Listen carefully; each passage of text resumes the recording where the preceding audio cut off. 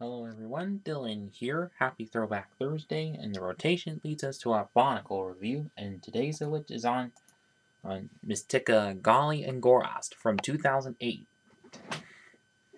So we'll start off with the casters, like always, but you see a picture of the set in action, Bionicle logo, and the names of which, and then Mistika logo, Lego logo, and the age recommendation, name, set number, amount of pieces, but also these casters a little interesting that they're actually hard material like the Toa Nikas, or haven't seen since the Toa Nikas at this time. But also how some things are opposite between the Toa and Makudas. But also the lids, which are the Kinoi Nika, where one side is nice and clean and the other side is quite scratched and all. So of course Toa are showing the clean side and the Makuda show the corrupted, scratched side. So a bit as a way of showing good and evil. And on one side, which is of course the Bionicle logo and the little symbol of Cardinui. So just like the Toa Nika's ones where it had Voyanui. And if you look to the back, you see the Mistika Bionicle logos again, and also how they connect with the Apator and Shalmatorns from the earlier Winter Fantoka waves, but not sure why that is. Guess they just didn't want to bother using other Matoran, making other Matorans for this line, of course. And then how to shoot the Naira Ghost Blaster, put back the casters, and then the biocodes, which I don't think are valid or anything anymore. And all the warnings and barcode, of course. And then also pictures of all the Mistika together. Also, a little interesting to notice with these casters is kind of hard to open up if you know the right ways. Kind of hard. At least until they fixed that up with the Glatorian line, of course, with a little slot to put it there like the Nikas, of course. And on to the manuals, which somewhat the same picture as on the front of the casters, of course. I'm just going to show one because the ads in them all quite the same. You see, ad for the online survey, and then ad for Lego Club, and the Matoran combinations, and all the Mistika down below, and the pieces included in the last building steps. But also to note is that in each manual starts with that and how to build the Ghost Blaster because it's its own separate build by itself, and then onto the character, of course. So starting out with Gali Mistika. So this was also first time of having Gali since 2002, obviously. And also that the legs of which just the Metru feet and the little jet things on her feet, of course. And as you see, the lower legs and lower arms are, of course, Anika limbs. But whereas if you look at old Toa Nuva Gali, then both the arms and legs were the same pieces, so just an homage to that. And also the shoulder pad, or leg pads for that. And of course the torso, which same as Tahu's, the Paraka torso, of course. Although, which not so much feminine this version of Gali is, unlike other versions, of course. And on to with the Ghost Blast, or Ninra Ghost Blaster is, where with Gali's in particular, which does have this little scope peak thing, making her a bit of a sniper. Although the missile you can also store on it and hold it just like some of the other launchers, but press on it and shoots off like so. But sometimes it just falls down right away, making them kind of flawless. But as you'll see in this review, there's that the Toa Makuda's ones kind of differentiate on that. Of course, it has a lot of attachment points. Let's do it, of course. And what's exclusive to this version of Gali is the shoulder pad pieces, which are sort of like the Anika shoulder pad pieces, but just with one connection instead of like two, and also has look kind of like gears, but just sticking right out, of course, and not as much floppy, or almost as floppy as that. And then on the back is an actual Anika shoulder piece, but as the Matoran attacher thing, but just which you'll see in a moment, of course.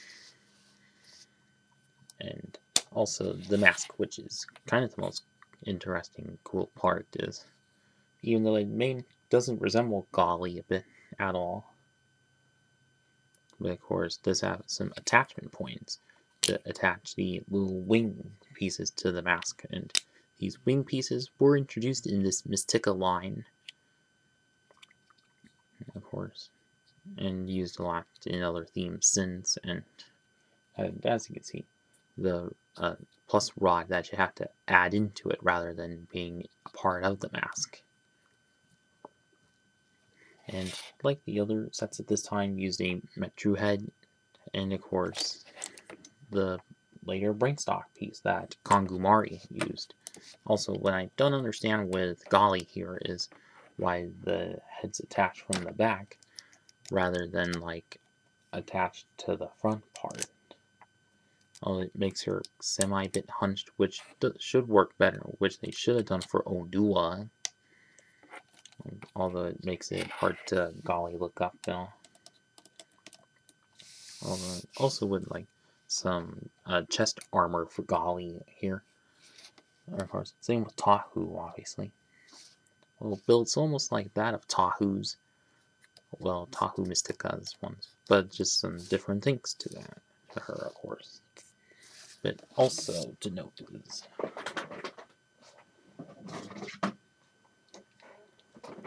if compared to the three other Toa that were in the Winter Fantoka line, is as you see, do have a lot of gray compared to the regular color, but in this Mistika line, do have a lot of silver rather than gray. Kind of interesting how that is, but it's a lot there. Not sure why that is. If you know why, comment below, of course. Although what I think this Gali should have had is let the mask piece not have the scope. Although it does look nice, and also I would like if it were translucent, like the original Gali Mata's version.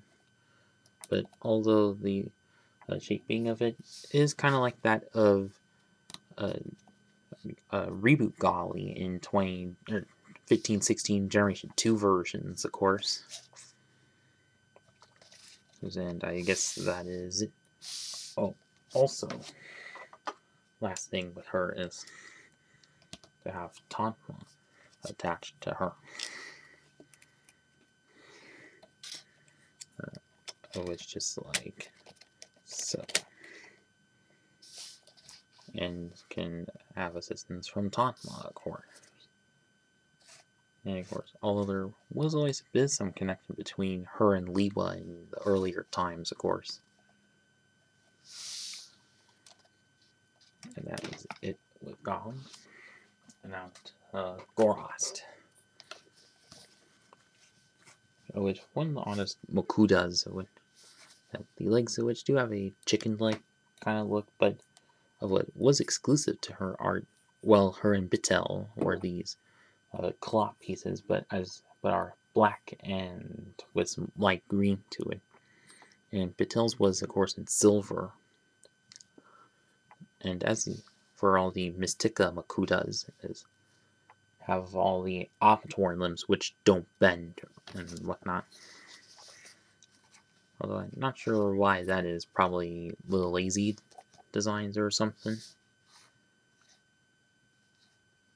And as a little thing I don't get with Gorast, or don't like with Gorast, is the chest plate in dark gray. I think should have been at least black, like matching with the rest of the color scheme, of course. And of course it's backwards. which they also did with Vastas in the Glatorian Legends line, of course. And the lower arms, also like that. And from the back, attached to a Vaki lower body piece. So there's both lower body pieces used for her. And the upper arms also there, but with these new improved claw pieces.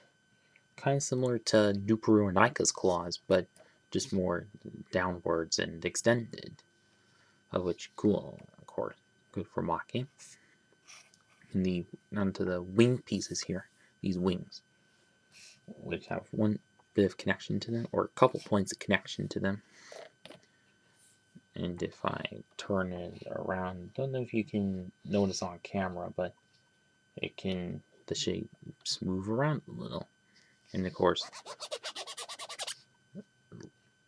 it's lenticular, of course. And of course, although this piece did stay exclusive to her until in 2012, Hero Factory Thornrax did. And as for the neck area, which is just comprised of a Mechu arm, and then to the mask edge, which is soft rubber. And as you see, it's comprised of lime green and black, and with a little stinger in the front, and attached to one bit, so it connects to a regular handpiece with a pair of Borak eyes, of course. Only you can use it in other colors if you wanted to, of course. You get that in.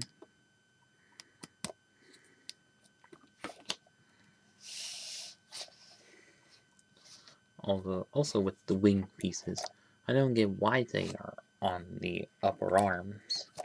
Although what some people oftentimes did was attach it onto those holes. And does also work out just fine. Although you can kind of modify her in some ways you want.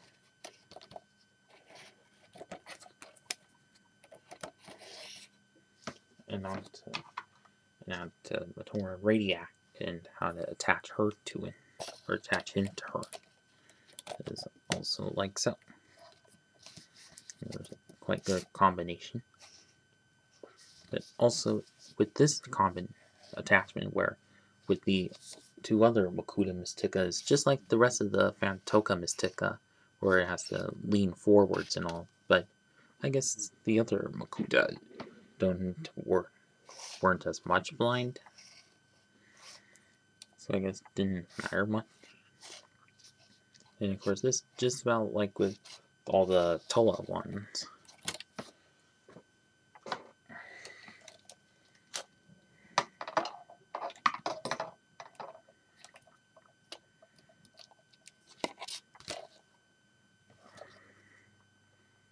And so now, on to with the final verdict on the two.